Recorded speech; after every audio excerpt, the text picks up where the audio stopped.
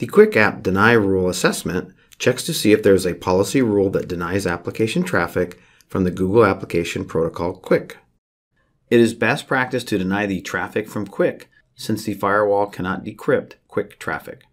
Chrome and other browsers establish sessions using Quic instead of TLS SSL, but Quic uses proprietary encryption that the firewall can't decrypt, so potentially dangerous traffic may enter the network as encrypted traffic. Since the traffic from the client browser to the web server is not decrypted, there is no Layer 7 data, application, or threat visibility. Blocking Quic forces the browser to fall back to TLS SSL, which can be decrypted by firewall, and take the necessary action on the security rule based on application and security profiles.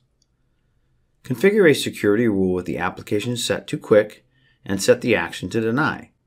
Make sure to set the rule before any permit rule so that it covers all traffic.